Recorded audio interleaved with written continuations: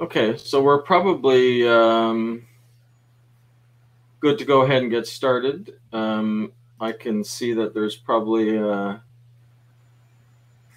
hard to tell how many, but it looks like 20 to 30 some folks logged in. So I'm going to go ahead and I'll just quickly introduce the provide a context, and then Karen is going to take us through a more detailed indication of where we're going with the working group.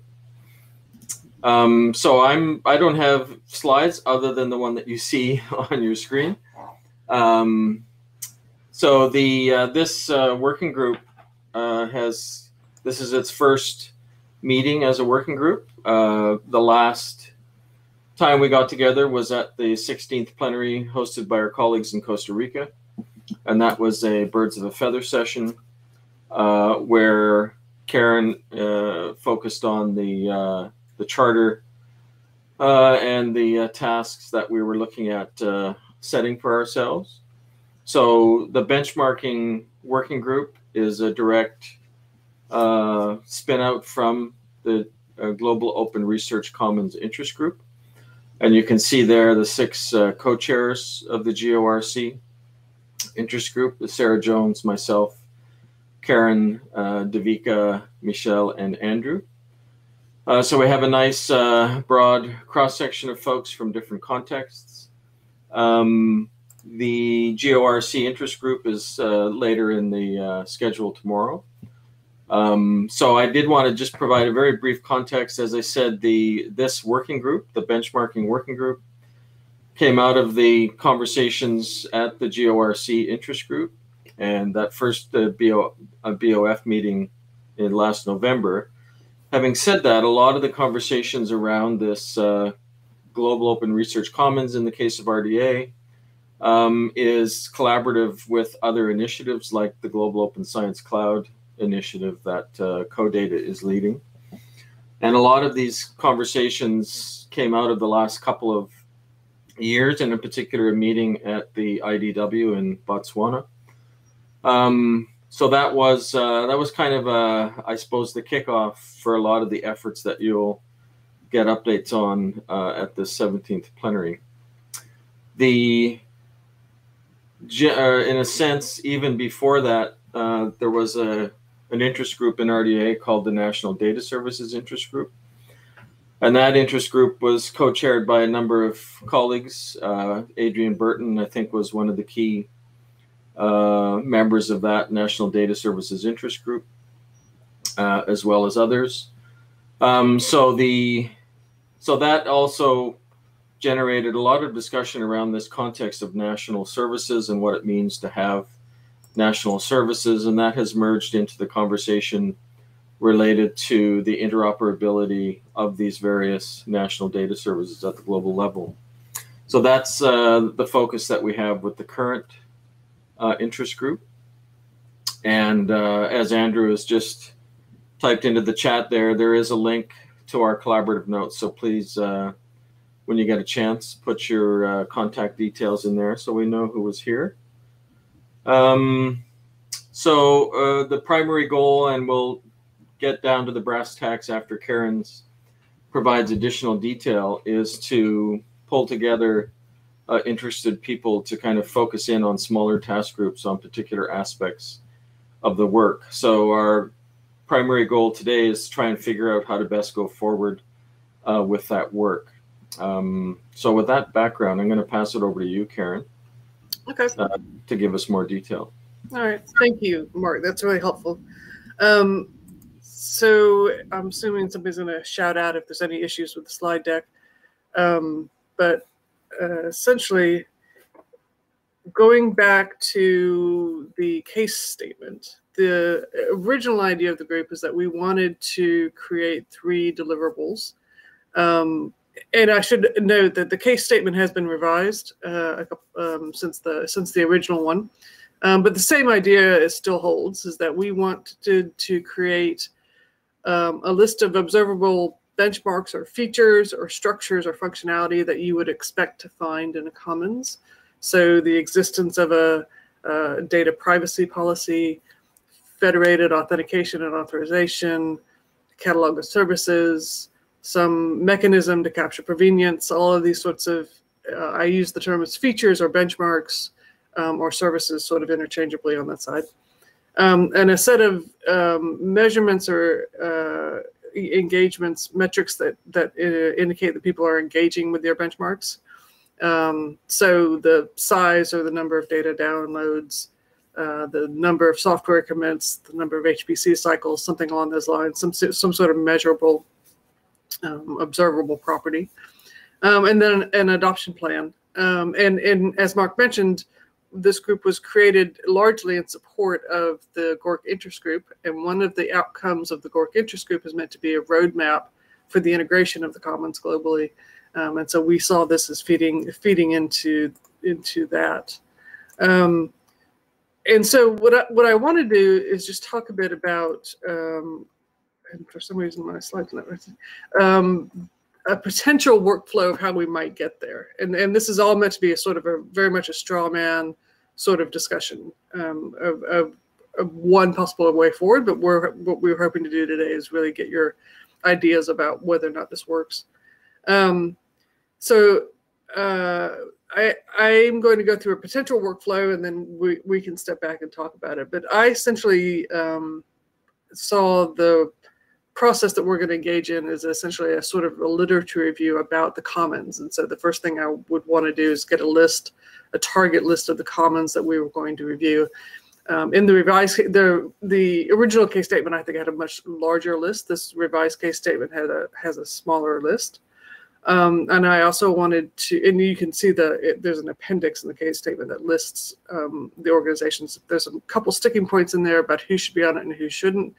But in addition to that list as a starting point, Bridget has put together a contact database of commons people that we can reach out to and talk to about this. I would like to have a fairly clear vision of what the product is going to be at the end of it. In my mind, I could imagine a relational database that captures the benchmarks, the related commons, the source of the information, a description possibly of the implementations of certain benchmarks, if we can describe them. And I've mocked up what a relational database might look like, and I can show you that in a larger slide if you're interested. And again, that would have to be open for discussion to make sure we've captured the right information. I do think if we're capturing information about benchmarks, if we could align it with the conversation that's going on in the interest group about the topology of the commons, that could be very useful. And then we could have an initial discussion where we seed the database with an initial list of benchmarks and KPIs that we would expect to find collectively. And then I envision the working group separating out into smaller task groups. And again, I've got we can talk about possible ways to do that in terms of whether we organize ourselves according to, region that we are in, some sort of expertise about benchmarks or, something along the line of different commons. However, there's a couple different ways that we could do that. And then we can mock up an online forum so that members of the individual task groups, as they go through and review information about the commons, they can submit a benchmark or a KPI or an implementation. And then we would create a slide at the regular meetings of the working groups where we say, this has been proposed as a benchmark. Do we want to wordsmith it a bit? Do we want to accept it? Do we want to reject it? Is it a repeat of an existing benchmark that we've already approved? But at those regular meetings, as we discuss the benchmarks, and then we can add them to the database. So behind the scenes, the database is growing, but the form is just a Google form. And in fact, we can add a link to, we've mocked up something that we think would work for that, or it's a starting point for that anyway. And I should also add that we have a Zotero instance as well that we can manage the library of the documents that we're going to review. And then I can imagine we should do some outreach to people who are working in the Commons as we develop this database that describe essentially their services. Reach back to them, see if they approve of how we're describing them. We might have to reach out to some folks who have particular expertise about different types of services, somebody that knows more about vocabulary services than I do or something along those lines. So there's going to be an outreach component to it. And then I see the adoption plan as being sort of the last step in the process. And part of that is because I don't have a clear vision of the adoption plan other than inclusion of that adoption plan into the interest group roadmap, as I talked about earlier. So that's certainly open for discussion. So that's sort of one potential straw man way we can approach this. This is a proposed timeline where over here at RDA 17. We could start this organizational process and literature review, do some more outreach to the Commons in about 6 months' time. That may be a little adventurous. Drafting the first benchmarks in advance of RDA 19, and the final benchmarks to be in advance of 20, with the idea of closing out and having the adoption plan ready by RDA 20. That may be a pretty optimistic timeline, so we'll see how that goes. And just a couple of ideas about the potential subtask groups. And again, we could do it by deliverable. So we could have one task group that looked only at the benchmarks, and the other ones that looked at KPIs, and one that looked at an adoption plan. We could break up by commons once we have the target list, the European Open Science Cloud, the African Open Science Platform, etc. We could do it by topology, which is what the interest group is working on, by region, depending on the location of where the interest group member is or has an interest in. We could assign, papers sort of as they fell. We could do it by some sort of pillar, data, software, compute, or domain. And there may be some advantages here of doing a mix, in my mind, of a domain and a commons. So it could be fairly straightforward to organize ourselves by having one group looking at the European Open Science Cloud, one looking at the Australian National Data Service. The Earth and Life Sciences don't have a cohesive sort of governance structure that allows us to talk about them as if they were a commons. So I do think that we're going to have a separate task group to look at how we're going to include the domain organizations in that. So I'm going to stop sharing my screen, but that was as soon as I figure out how to do that. But that was sort of a straw man sort of idea. I know there's a lot of ideas about there, and we would be interested in knowing how to approach that. Yeah, and Karen, before you stop sharing, you might want to rest on that slide just before the proposed timeline. Yeah, that one. Yeah. Sorry, I interrupted you. No, that's right. I know that was a lot of information, and it was, yeah, we're just trying to get a sense of whether or not that's off the mark, or if that makes sense, or if I've missed anything in particular. And we've got some larger slides to look at the logic of the input form or the database, or however we want to talk about that. But more than anything, I think the first question I'd like to have was, does this make sense? Is this a reasonable sort of approach? Yeah, so maybe we can encourage folks to type in the chat or unmute yourself and make any comments or suggestions either on this kind of workflow that Karen has suggested. And as I would highlight that Alicia has the most recent link from Alicia to the actual form, or at least a draft form that would give people a sense of how we would gather content. So maybe we'll just, as I said, pause and see if anybody has any thoughts or comments on the proposed approach. I feel like a really good moderator, I would have had a poll ready to go. Something, you know. Yeah. I think we can manage here. I did put in examples. I think one of the things that probably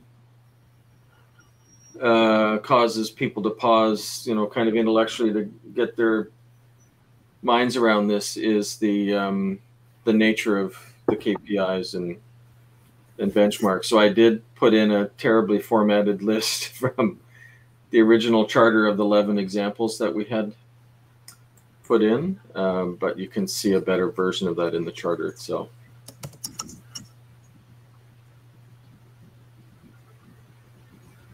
Mark, can I make a comment?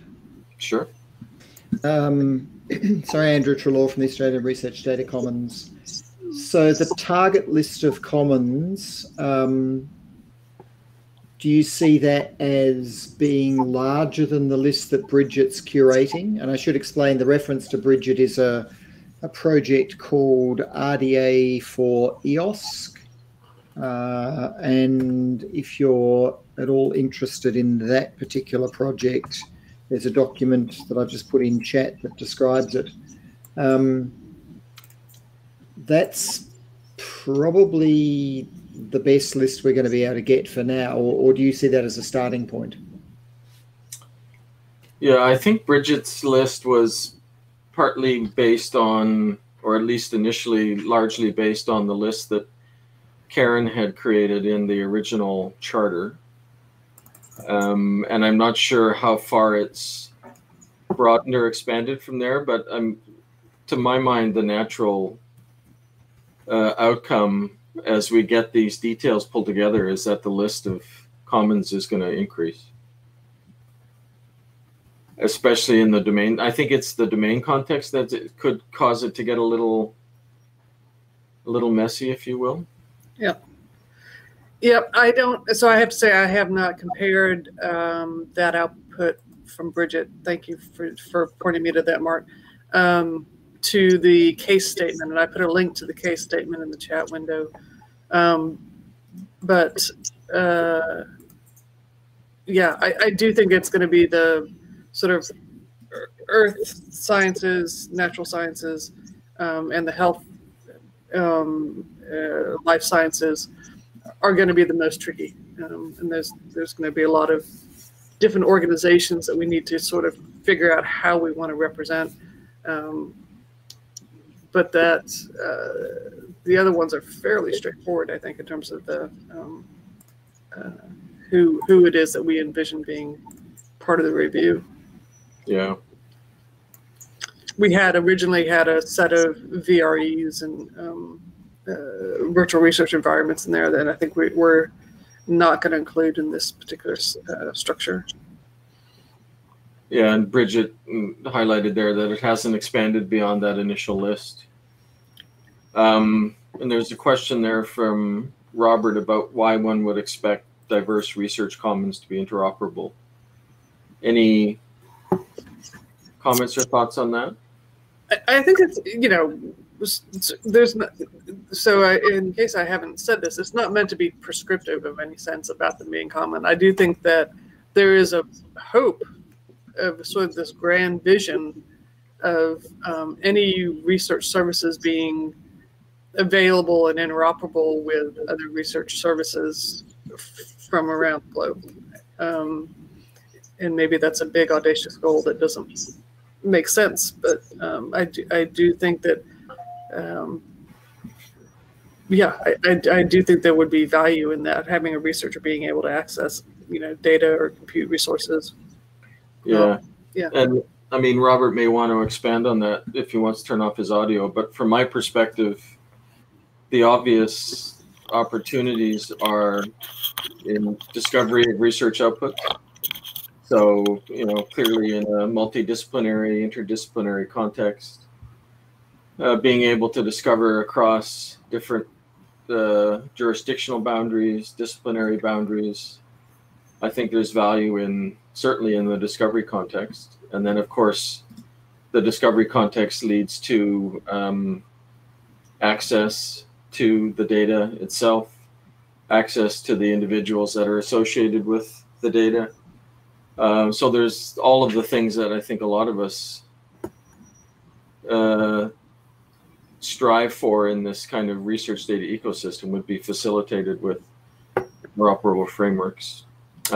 Robert, did you want to comment more? Yeah, hi Mark, and hi Karen. Hey, Oh, it's Bob. All I said was Robert.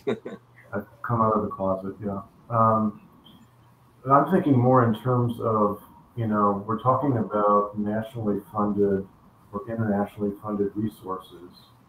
And, there is, of course, nothing in the United States equivalent to EOSC or to the Australian Research Data Commons. But if there were, I would have a bit of a hard time understanding why we would make it available to people, who are not part of the U.S. Data ecosystem. I think the idea of sharing, how different commons are architected and so forth could be useful for those who are in charge of operating them. But I guess I don't quite see that it is a political reality to have these things really open to everybody. Yeah, I'll just make a quick comment, and then Andrew has his hand up. I mean, from my perspective, Bob, I understand better where you're coming from now.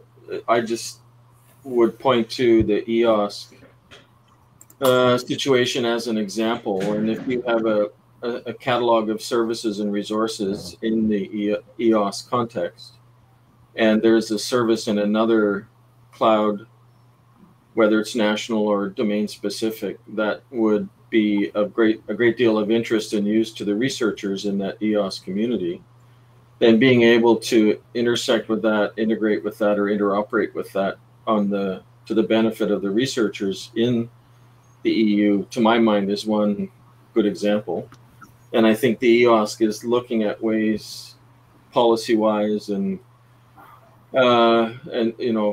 different approaches to facilitate non-EU infrastructures or services from participating in EOSC. So I think that's a good example. So I have Andrew and then Kieran. Okay, thanks, Mark. Hey, Bob. So the Australian answer to your question would be because we want to make Australian researchers easy collaboration targets for overseas colleagues. So the services that my organisation provides are not geo-blocked. They're open to anyone because we want to make it easy for people to collaborate with Australians. And opening up our infrastructure, making our data sets discoverable, allowing people to log into our virtual labs, all is in service of that. With respect to what Mark was talking about, one of the things that the EOSC was working on at the plenary in Helsinki, which seems like an eon ago now, was the rules of participation. So they were actually thinking quite hard about what are the rules that govern how non-Europeans get access to EOSC infrastructure. And in fact, they were looking at it from two different perspectives. One was, can non-European researchers use the EOSC services? And the other one, which is an interesting alternative take, is can non-EOSC service and data providers make their offerings discoverable through EOSC? That is, could you make it easier for someone using EOSC infrastructure to discover an Australian data set or an Australian virtual lab? And my understanding of the rules of participation, where they landed with that, is that both of those were possible. And I can see non-nationalist arguments for why that would be desirable. Kieran?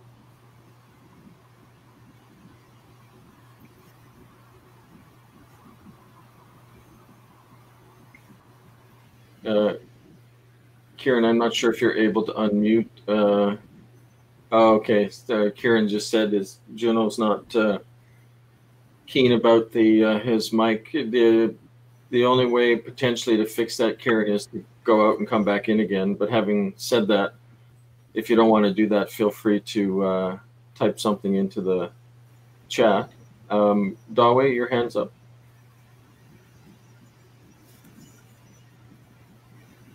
Can you hear me? Yep. Yeah, I think I have a question. I think that at the first step, the identified comments, I'm wondering if there is a common definition of what the data common is. Kind of based on the discussion I heard, like at national level, it seems to have different varieties, and then there is quite some discussions, like say, what is the data commons and what is the data ecosystem? And like the data ecosystem can be bigger and connect different type of commons. So I'm wondering if there's already a great definition of data commons, and once that definition is settled, and then we can develop the list of the comments to be included. Yeah.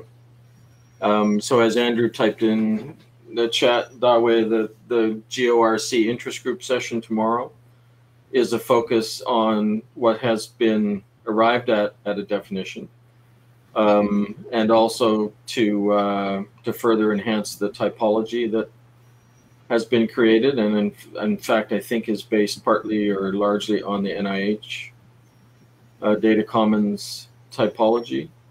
And I don't know if there's anybody still on the call who could easily put their hands on the infographic that was prepared that includes the definition of the commons. We might want to put that in there, although I see Andrew has just typed in the definition. That's I think, is that the full definition or the tagline?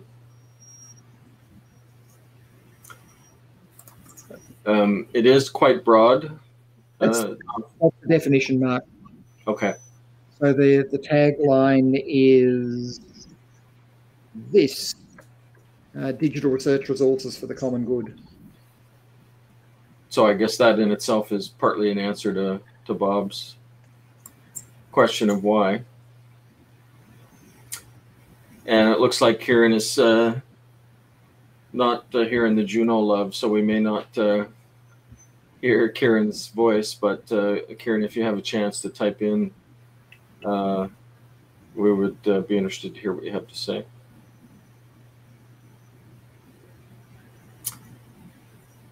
Any other, just looking at the chat there to get a sense of... Mark, could I quickly ask a question for the note-taking? Someone spoke about Australia just now, before Dawe, and I wondered if they could tell me their names, because I didn't write that down. I think it was Andrew. Andrew about the ADRC. Thank you. I forgot to pull out Keith's comment, and I don't know if Keith wanted to unmute himself and respond, but Keith mentions SKA Research, SKA, which is by its nature international. Did you want to speak to that one, Keith?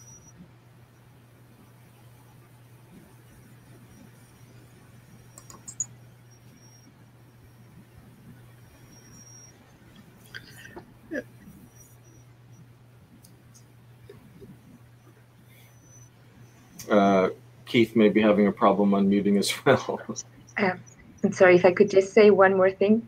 I'm editing notes on your comments in the common notes document. So please edit your notes where there's anything I missed or misrepresented.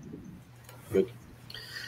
I might jump in if we can't get Keith to, if we can't get him his audio on.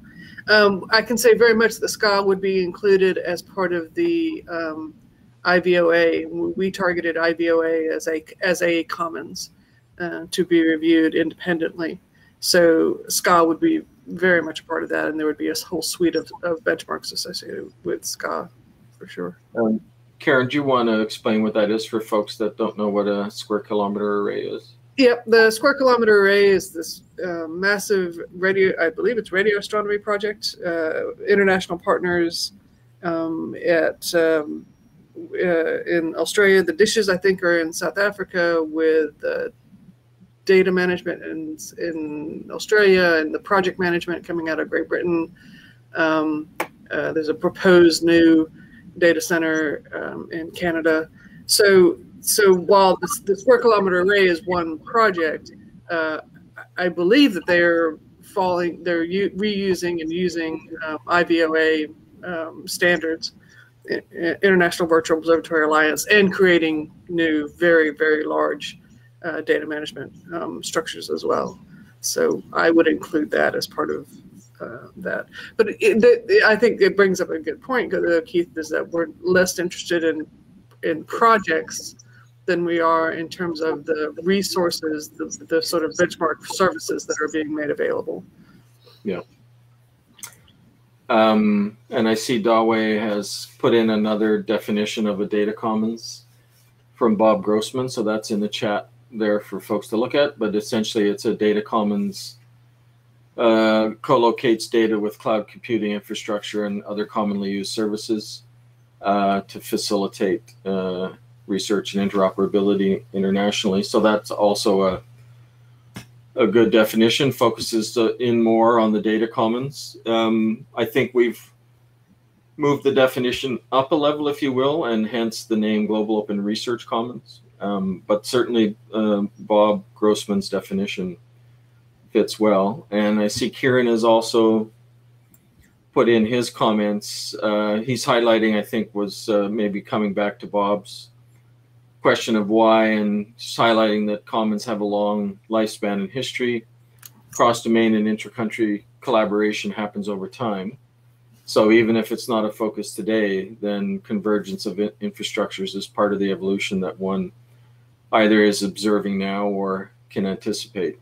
So I think Kieran makes a really good point, which is highlighting that now is a good time. And I think that was part of the thinking of the people involved in the early conversations. And I know even in the National Data Services Interest Group context 4 and 5 years ago, that this interest in having a greater, whether it's interoperability or some other level of intersection between these different research infrastructures was considered an important development.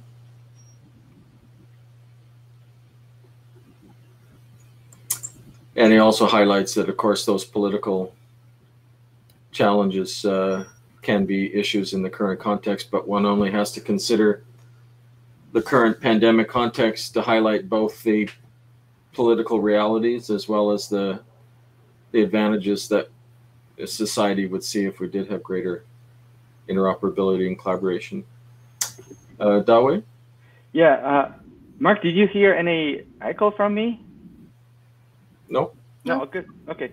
So I think actually I have another thought. I think that related to the benchmarks that so there was a lot of components within the data commons, and they probably have their own KPIs. So I'm wondering what is the benchmark KPIs that you guys are thinking of to benchmark the research commons? That's what this group is intending to detail. So other than those 11, that were in the original charter, Dawei, I think it's up to the different task groups and the larger working group to figure out what those will be. And I would also, for me, to some degree, this kind of question was, I'm trying to think of the best word, when in the NIH Data Commons project, when they created the Smart API component, when I saw that, my thought was, this is an awesome step in the direction of identifying common or clouds and their disparate services and resources, and providing a machine readable description of that through an API that could then, be harvested by a common service to create, in essence, a registry of commons services. I don't think that Smart API project is taken off. It was maybe a bit too detailed and required funders and others to tell programmers what to do when it came to creating an API, which is always a challenge. But I would suggest people may want to take a look at that as an example of how we might be able to ascribe a fair description to some of these things. And we have the Australians and our colleagues from the Netherlands are having a separate conversation in their own language.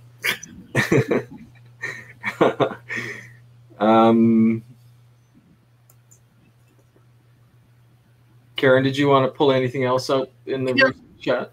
So I'll just address Robert's notion that the IVOA, based on the definition as we've provided it, he doesn't feel that the IVOA is a commons.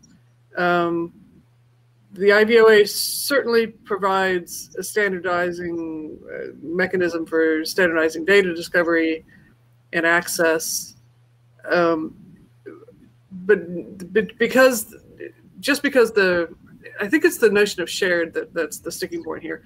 Even if they don't have a shared computational environment, they certainly have a computational environment that's usable by their commons members. And so the benchmarks are intended to identify those services that are available in a commons. And whether or not they choose to make that interoperable and open outside of their membership, I think that's a separate question that Andrew alluded to in terms of future rules of play or how do we get involved.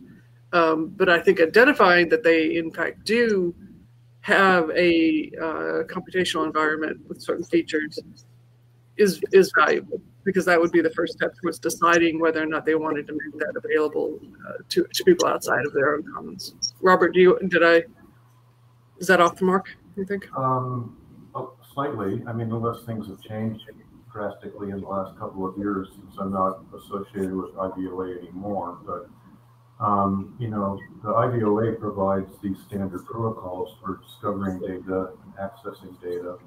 It provides, some organizations in the IVOA provide some services such as image generation and spectral analysis, but they are hosted at those organizations and you interact with them, you know, remotely through web pages and so forth. So in terms of, you know, being able to move data from one organization to another into a common computational environment, that's not what it does. Basically you get data, download it, and work with it on your own system. So that's why it falls a little bit short of a commons in the definitions I'm hearing here. On the other hand, it could provide an example of the way things have been done for, I don't know how long, Bob, 20 years? 20 years.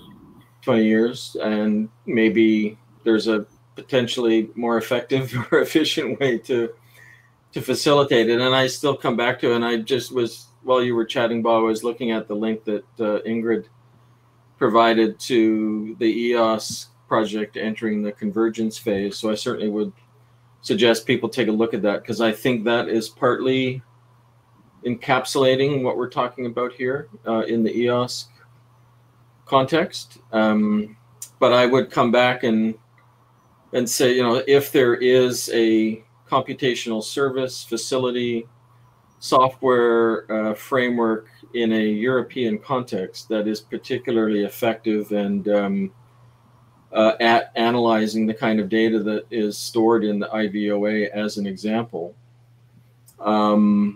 it would seem to me an opportunity both for the researchers outside the EU context and for the EOSC organization itself to be able to facilitate access to things other than data that it may house, including compute and software services. I think it's inevitable. I think it was Karen who first highlighted to me Microsoft's emerging project to create the planetary computer.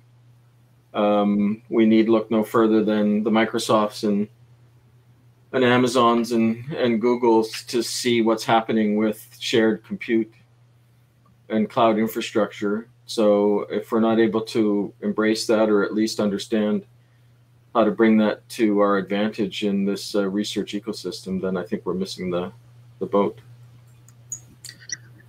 I also think that the idea in my head behind creating an actual relational database of these benchmarks and commons is that we can look across the commons and say, you know, not all benchmarks or not all features are found in all commons. So it gives us an idea to talk about what features are and are not available, and also a bit about what's important to our colleagues internationally as they build their structures. Yeah. And Keith makes a really important point that I think, as is our tendency, we've put off to the side a bit while we get down into the weeds. His comment is that services in these commons contexts should be interoperable, but you could argue that there would be a great deal of value in alignment between the operations. So I think that's a really critical comment and aspect of this work, and I think it's reflected in at least one of the 11 initial benchmarks that are in the charter for the group. It's also, I would say, one of the reasons why Bridget invited key contacts from the cloud and commons infrastructures that we initially identified to attend this event, because that partly points to the, at least in the Canadian context, I have a 3-part model for describing how we could collaborate on building a Canadian national data service. And the first level of that 3-part model is a conversational context. You know, how do you facilitate this kind of outcome without engaging the folks that are building these infrastructures into the conversation? So that's a really important part of what this group is trying to do as well. Natalie, you've got a couple of comments there. Did you want to highlight anything, or your comments in the chat? Pasting things. Yeah, can you hear me? Yep. I think it might be worth looking. I don't know what the timeline for today's discussion is, but I mean, this is a good discussion. I think because, you know, we, especially different national contexts, have different ideas about collaboration and sharing and that sort of thing. But maybe we could look at how the groups would break down, the sort of subgroups, because I think that might be an interesting exercise. When you were showing the options there on the screen, Karen, I was thinking some of those would be much easier to do the work in, and some of them would be harder, but would probably be more effective in the long run. So I don't know, and I'm not trying to skew things, but seeing you ask me, Mark, that's what was going through my head. No, it's a good segue, and just I think we have 45 minutes.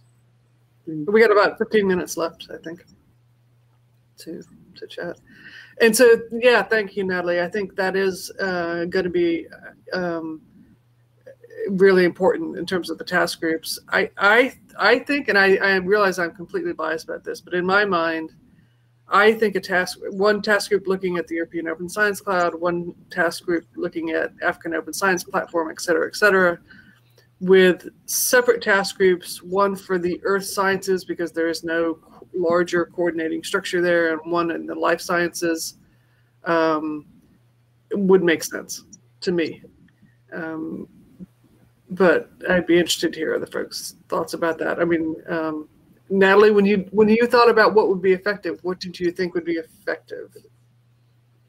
Well, I was actually thinking that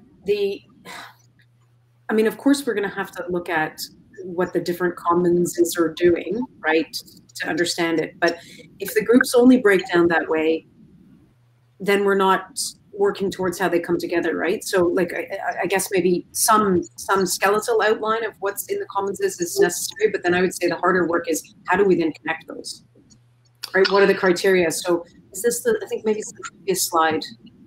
The slides are showing up so tiny on my screen for some reason. You can expand it. Yeah, it is expanded. It's just still some mini little thumbnail. Yeah, but if then we were to look by, I don't know, typology or deliverable, I mean, we have to figure out what the deliverable is. Then you're starting that work of the comparative work, which is the tough bit, right? Yep. So I think there's, I'm sorry, did I interrupt? Go ahead. Oh, no, that's it. So I think there's two parts about that. One is that as part of the structure of the database, in addition to capturing the benchmarks and the KPIs, we can capture implementations of benchmarks in the wild. You know, so if there is a structure for example, if the benchmark is available, the ability to edit a vocabulary, you know, develop and edit a vocabulary as we find in the Australian Data Commons. And then we can talk about some of the structures and implementation that we found, an exemplar of that. And so that's sort of very much the operational nuts and bolts of that as an example of a benchmark. So that begins to say how that begins to talk about the characteristics of the actual features as they're implemented, and that characterization can lead us to a discussion about how we can make them interoperable. I do think that second piece about how we then make the commons interoperable is what the roadmap for the interest group is meant to be developing. So again, this was meant to be in advance of and in support of a larger roadmap that the interest group is developing. Does that get at your point, Natalie? I see what you're saying now. That's true. I'm probably conflating the work of the two groups a little bit because they're both relatively new. Things covered there. Yeah. So if the groups are looking then by Research Commons, we just have to make sure our criteria are laid out. Sorry, my brain can't help thinking about when I've done these kinds of groups before, and each group goes off and they come back with such a different looking document that then you've got like 4 entirely different ways of looking at it. So just some effort to bring that together. I don't know if Daniel, Ireland's National Open Research Coordinator, is on the call, but he has very recent experience of this looking across an Irish landscape. Well, and I think the title of these 2 slides is potential subtask groups. So yeah. I think that at least from my perspective, the thinking was that we would have more than one approach. So what I've heard so far, I think Natalie highlighted by typology, Karen by Research Commons. Anybody else want to speak to this approach to the task groups, either in chat with a +1 for one of the 6, suggesting another one, or turning on your audio and speaking to one? Michelle's highlighting the typology approach as well, and that certainly fits in with the work that the interest group will be doing to finesse and further enhance that typology.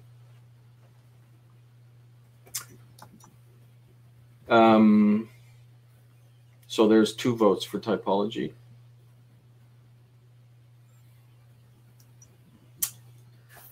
The one. I'm sorry, go ahead, Mark. No, go ahead, Karen. Well, I was just, if I heard, maybe I misheard. What I also heard Natalie making a point about was that the subtask groups are going to come up with a diversity of sort of reports about what they're seeing in the wild, and to the extent that earlier discussions about the form, the intake form, and the form of the data, the final product itself, I would hope would help harmonize what we're looking at before we get started. And there is meant to be these regular working group meetings where, you know, as people propose a benchmark, we then discuss it and wordsmith it and make sure that we're all talking about the same thing. Yeah. Yeah. So I'm seeing a lot of support for typology. Timea just highlights, and Timea was the person who did a lot of the work on the, or most of the work on the EOSC piece. Can you go back to the typology, the slide, just because to refresh my memory what it was? I don't think I have a slide on topology. Oh no, there. I just wanted to see what. Okay. And I think, as Andrew highlighted, by typology / pillars, we could probably combine typology and pillars. The pillars are in essence the layers in the typology. So those two would probably come together. Timea, did you want to say anything about the work you're doing for the EOSC community? You're probably going to do that tomorrow, I suspect, but putting you on the spot. I don't know if you can hear me.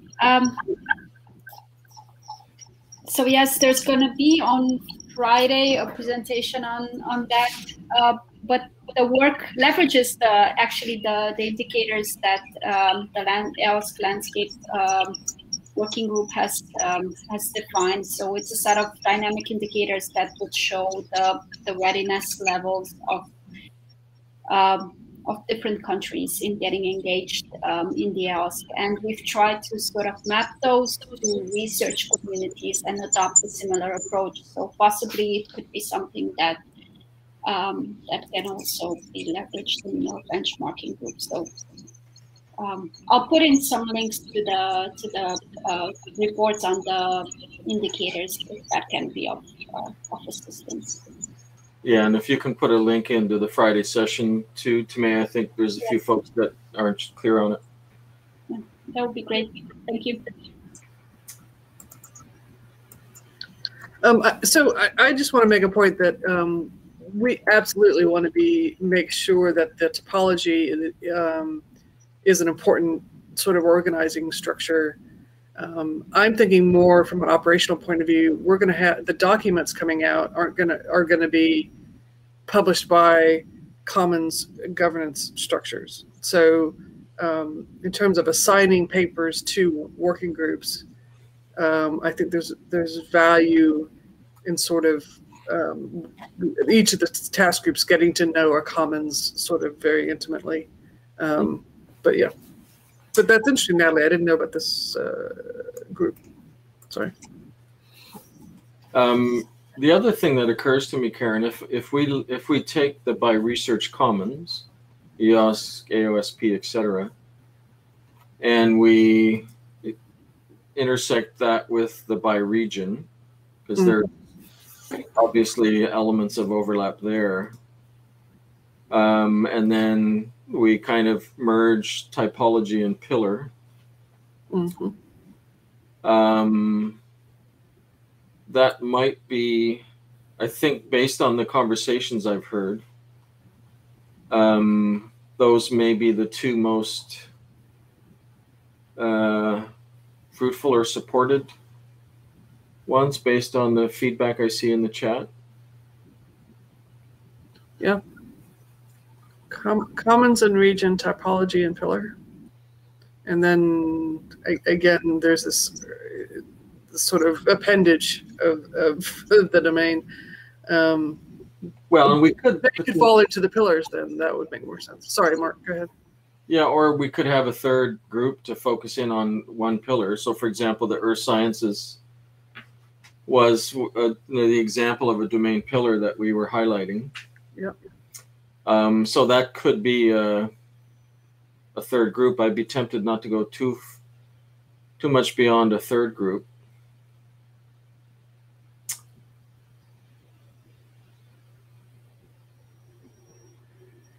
And Karen's highlighting the social infrastructure components of these architectures, governance models, agreement frameworks. And again, those may themselves, I think, intersect directly with identified benchmarks or metrics. There's no reason why a governance model or a document can't be a benchmark.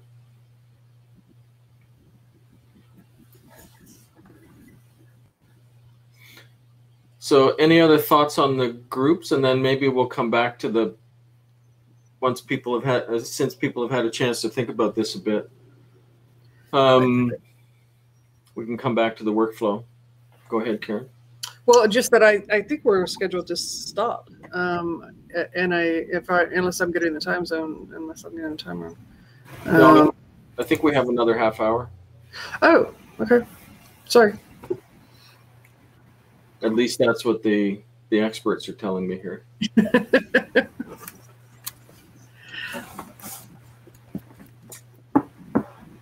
So the next obvious question, and I wonder if there's a way, Karen or Alicia, that we could capture this in the notes.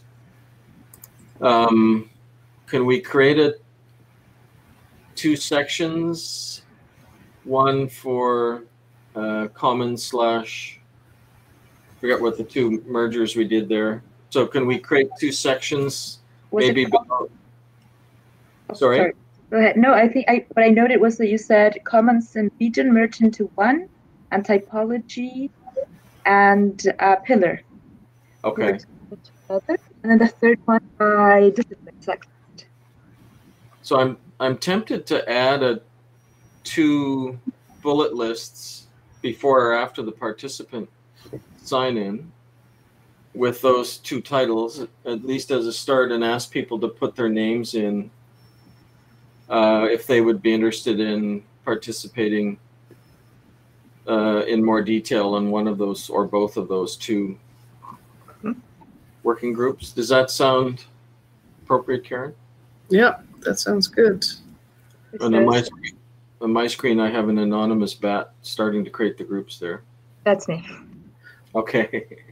Well, Alicia, do you want to put them as a separate thing, or do you want to add another column to the participant sign-in with the idea that... Is that what you suggested? I didn't... Yes, I'll add a... Even better. And maybe we could, and in case we don't have them, we should probably capture emails, although people may have come and gone by then. The idea is that we will start outreach to this group with a regular meeting setting up going forward, hopefully.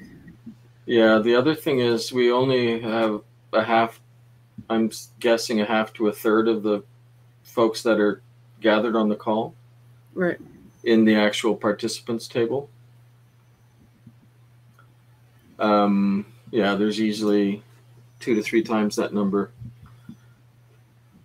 So if you could put your names, contact info in the participant sign-in sheet, which is starting down on bottom of page 2. Then you can also indicate. Can you still hear me? Is my mic still on? Yep. Yes. The idea of putting of categories, the working group, the task groups into the table. I'm just struggling with the idea. They'd have to enter the name, and that would have to fit into the table. So how would you like to name them, or maybe like have a short acronym? Yeah. Because the columns, there are too many by now, and you're right. Maybe I'm creating as you started to there, Alicia, I'm just creating two lists above the participant table. Separate table, a table with 2 columns. That's okay. That works too. Yeah. This will work. Commons. What did we say they were? Commons and regions. Regions. Or national, or was it national? That's right. That's right. Commons and regions and pillars and topology.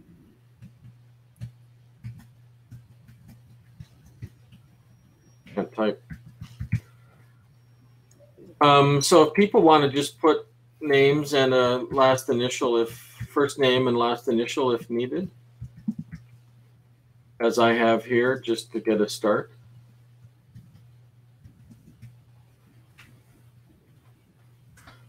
And so if people could add their names there, then as I did, just as an example, that will help.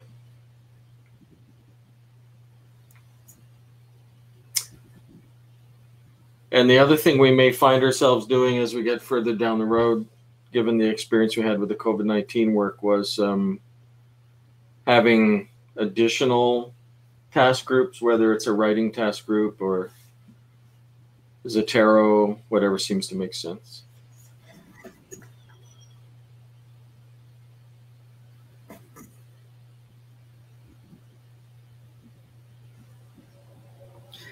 There's also, so I think this was good to start capturing people's interest in this. If we were to go back to the proposed workflow that I was thinking about, the initial work of the group would actually be done before. There's some initial work that we could do during the working group meetings in advance of breaking out. So as we have more detailed discussions about the form of the deliverable, and an initial sort of seed list to get us talking about what the benchmarks are, that could help as well in terms of honing people's interest. I'm going to take a look at the at the list of participants in case I can single anybody else out. Karen, did you want to do anything more with the forum that Alicia was working on? Did you want to show that, or anything else of the detail that we had been discussing? Sorry. So I think so if we're looking at the form, I think we put a link in the chat. People are welcome to submit dummy sort of entries at this point. It hasn't gone live, but I think if Alicia, you correct me if I'm wrong, we're happy to take sort of people taking it out for a test drive to tell us what works and what doesn't work. But the general idea is that people could submit a source document that needed to be reviewed. So if something came across my desk that I felt like would be of value to one of the task groups, that I could submit that source. The forum is designed to take in a benchmark. It's an optional to have a benchmark associated to have a KPI associated with the benchmark. It's also optional to have an implementation of a benchmark or an exemplar. So it's a fairly modular sort of setup. And on the database itself, I had this general idea that the feature or the benchmark, that there would be a name of a feature. It would be associated with a commons, maybe. That we would have a source for where we derived that feature if it came out of a paper or a discussion. That we have an implementation of a benchmark. And then possibly a KPI. This KPI question, I think, is an open question. I'm assuming that the KPI would, out of necessity, be tied to a benchmark. But we've left the structure so that a KPI didn't necessarily have to be tied to a benchmark, and I don't know if that works or not. But I feel like that's a sort of a weedy sort of discussion that I would anticipate the first sets of working group meetings would start to tease those out.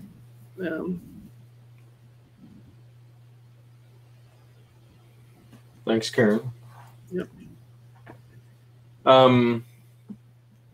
So at the risk of calling on folks that don't want to say anything, I'm going to pick on two colleagues that I see in the list that are representing other research infrastructures or commons that we haven't heard from, just to get your thoughts on this task that we're proposing to embark on here. So I'm going to call on two people, and if you don't want to say anything, then just let me know in chat or audio. I have Monica Larcy from the Nordic group and Amber Burden from the Data One community.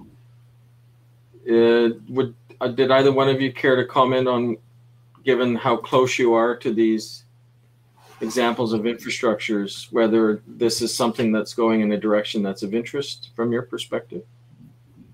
Hi, so Monica Lassi here. Yes, I think this is of interest to NAIC. This is a Nordic e-infrastructure collaboration. So we're quite new in this context of combining research data and e-infrastructure in a more in this way, in this context. So right now, I kind of have to take this to my colleagues to discuss more how we can contribute, but I do think it sounds very, very relevant, and we'll definitely try to get this so that we can collaborate and take active part in this. Okay, thanks, Monica. Thanks. Amber, did you want to comment? I know Data One is a special use case, but it's a number of the points. Sorry, I just reading her chat message said she's multitasking with kids. Oh, I didn't see that. Appropriate time. I know the feeling, so. Thanks, Kathleen. Kathleen, did you want to comment on anything other than Amber's? No, I mean, sure. Yeah, I mean, I think this is a valuable exercise. I think it can help encourage different countries and regions to, advance their infrastructure and also identify, where their priorities are. Like Robert said earlier, I think the national contexts are very different depending on, what country you're in. Also, especially in developing countries, the infrastructure looks very different in developing countries around all of this. So I think it would be important to make sure that this wasn't only developed from a very rich northern perspective, that there are some of those benchmarks reflect the context of developing countries as well. But all in all, I think it's going to be something that contributes to the whole ecosystem. And no, that's a good set of remarks. One about the developing versus more advanced infrastructures. We definitely want the benchmarks to reflect every stage of the maturity of the infrastructures. There also is the language barrier, and so part of what we want to be able to make sure that, I think this is Mark and I's responsibility, is that to reach out to make sure that we have a full representation, and that was part of why we in advance of this had created this target list of contacts, so that after this meeting, we can send some targeted emails to folks that we are familiar with, and see if they're willing to participate. Yeah, no, agreed 100%. And I know in the Canadian context, we're in that kind of transition period, as Karen well knows, between older or long-standing, I should say, Canadian organizations such as Compute Canada and Portage and others that are transitioning into this new national digital research infrastructure organization, or NDRIO as we call it. And I think it's safe to say that NDRIO has a great deal of interest as it defines itself and gets a full team in place in active hiring mode and all those kinds of things. That intersecting at the global level has been identified as a critical interest. So that's one comment from the Canadian context. The other one, and I know Michelle may want to comment on this as well, but in the Canadian context for the last couple of years, in talking about a similar exercise nationally, we adopted the EOSC, what I call the 6-part EOSC model, which is has 6 components: architecture, data, services, access and interface, rules, and governance. And I found that resonated quite strongly, at least for me, and eventually I think with a lot of colleagues in the Canadian community, of touching on all the various typological elements, if you will, from all the way from architecture up to governance. And it really helped us focus in on the conversation. Having said that, in the early days, people would look at the model and go, well, what about training, or what about this? Or so there, certainly in the early days, there's a tendency to finesse or argue over the details of the model or typology that you're going to use. But I think it's important at some point to do that, agree to the model, and get down to the details. So we certainly found that 6-part model useful that EOSC had developed. Can I add another thing? Because I think what I mentioned before was like less, developing versus developed countries. But I think the other distinction between the regions or countries is how top-down or coordinated they are at the national level. So for example, if you look at the States, it's very distributed, maybe according to discipline rather than a top-down infrastructure like now is being developed in Canada and like the EOSC. So there's going to be different constraints and challenges depending on what kind of organizational or governance environment you're in, I think, as well. Yeah, indeed. I don't know if Amber and I were having a side conversation about her views on how Data One might fit into the conversation. Amber, did I, and you may still be multitasking, which is probably why we want you involved. You have those skills. But I hear you when you say Data One is open source, but does not provide computational capabilities. I don't think of Data Ones as a commons, but I do think that the services that Data One provides are benchmarks that would be found in a commons.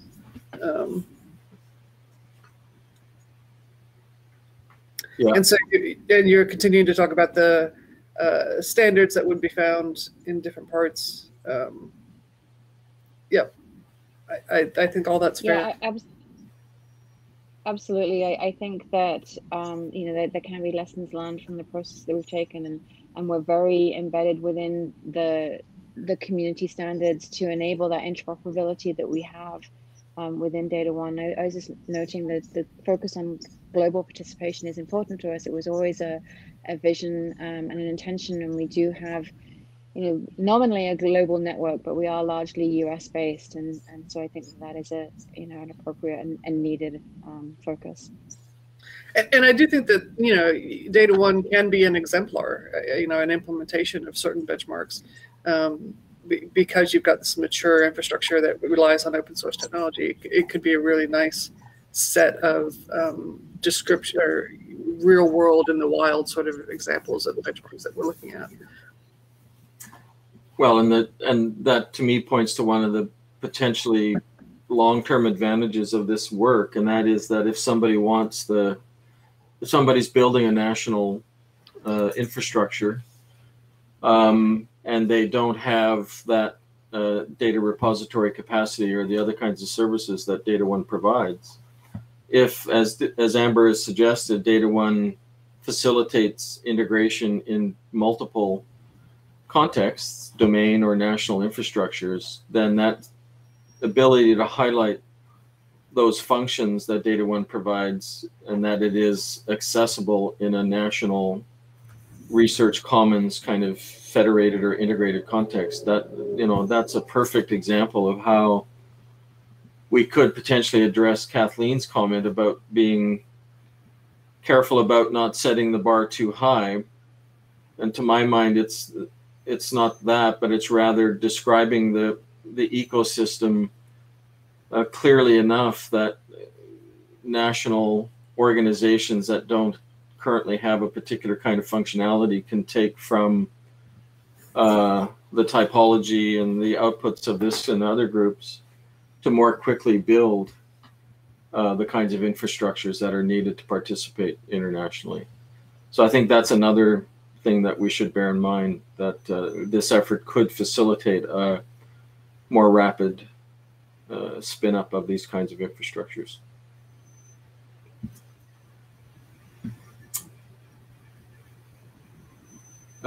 Any other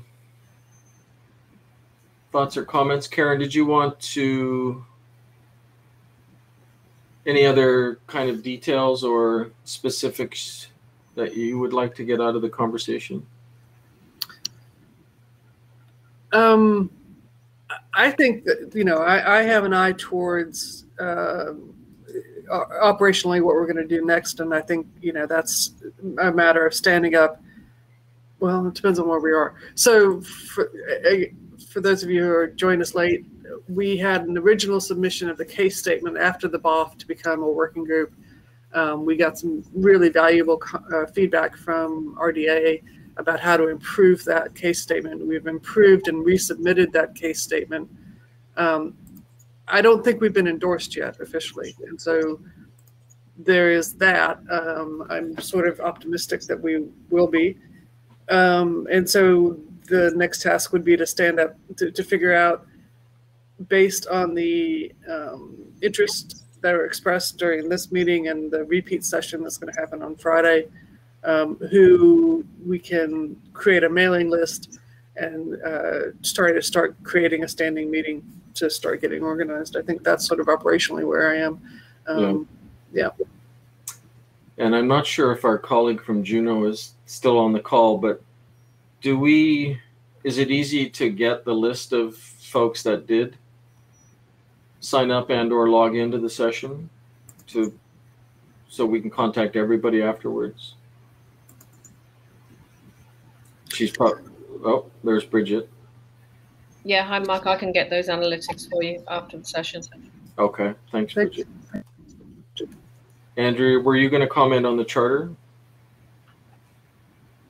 No, I was going to answer the question Bridget asked. I actually thought all we could get was the list of people who said they were going to attend. But if we can get the people who actually attended, that would be wonderful. Yeah, I think it was. It was more than had initially signed up, and I think it was what I liked about glancing at the participants is that it's a very diverse cross-section, which ideally represents the kind of cross-section we would want involved in some of the more detailed efforts. And I'm also sensitive to Monica's comment about going back to her colleagues in her context to get give them a sense of what we talked about and how they would engage. So I think with a additional contact after this, Karen, we'll probably grow those two task groups appropriately.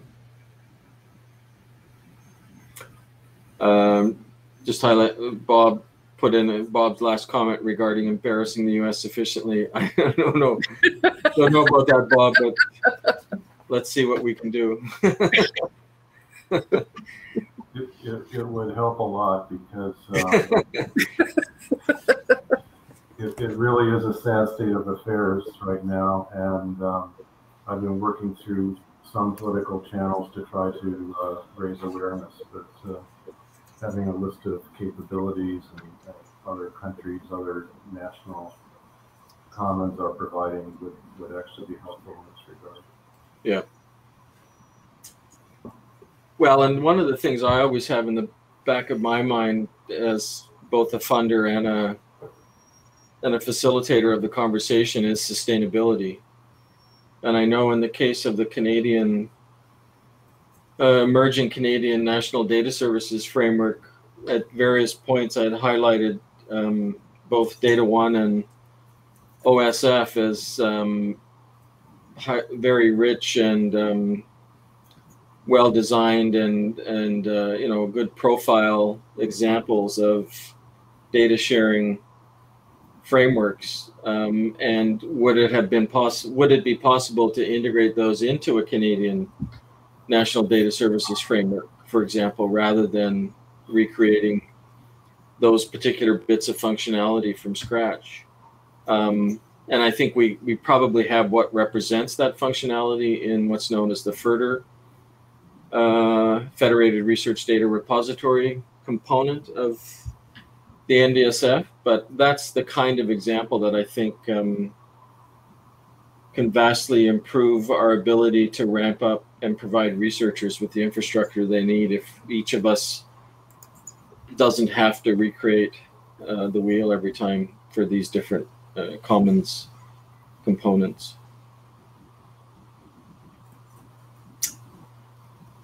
Okay, well, unless anybody has anything else, Karen, I would say that the job is done. I do have one question. Is it possible to have a transcript of the chat? Yes, good point. I've been wondering about that myself. Because I did just get kicked off the room. I lost, and I couldn't have copied it anyway. It was not possible to just highlight and copy. No. Right. Yeah, no, you can't copy anything from the chat, but I can get the question and answers, and I believe also the chat in the analytics as well. Thank you. Yeah, that chat is very rich. I'm sure that would be useful for Alicia as well as others. So I think in terms of next steps, Mark, the idea is that we'll rerun the session again on Friday and review our notes, but then set up a mass email to folks here and to other folks that we might want to reach out with an invitation to an initial meeting. Is that fair? Yeah, no, that's perfect. And I was going to do this initially, but I should have highlighted at the beginning that all of this work has been done by Karen, joined more recently by Alicia. So certainly I wanted to highlight Karen's efforts here and the work that she and Alicia and others do in the World Data System, the International Technology Office. So I didn't want to take any credit for what had been done because it's all been about, work that Karen in particular and more recently Alicia have put in. So thanks for that. I appreciate it, but you're underselling your contributions here. And I do think we work really well with the broader interest group and some of the clarity that Mark has on a lot of components of this. His thought process is really, I couldn't do it without him. So no, I think it works well. Do we need to do anything in terms of the RDA Secretariat in terms of our application to become a working group, Mark?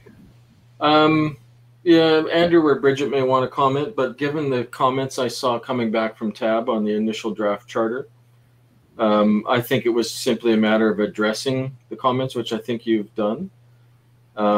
So, Andrew, I suspect it's a case of TAB looking at that and then that going to council before it's approved. Yeah, so essentially TAB will look at the way in which you've responded to the comments and either say, no, try again, try harder next time, which I think is highly unlikely if Karen was the person who was addressing the comments, or we'll say to council, yep, they've addressed all of our concerns, we recommend that you proceed. So it would then depend on when it goes to council. Yeah, so we'll I'll track that one through the process, Karen, but I think we should at least get the next steps queued up once the P17 dust settles. Yep, that sounds good. Okay, well, last word to you, Karen. Nothing, just that we're in a very fortunate spot that due to some funding from the government of Canada, I am able to dedicate both my time and Alicia, who works in my office. For those of you who haven't met her, I think this is her first meeting here. So she's going to be doing a lot of the organizational stuff. So if you hear from her, that's going on. And so I think we're in a good place to really make an effort here. All right. Thanks, Karen. Thanks, Alicia. And thanks, everybody, for attending. We will be in touch. And if you didn't put your name in to the table and you want to make sure that we have contact with you after, then please take the time to do that now. All right. Thanks, everyone. Thanks. Bye.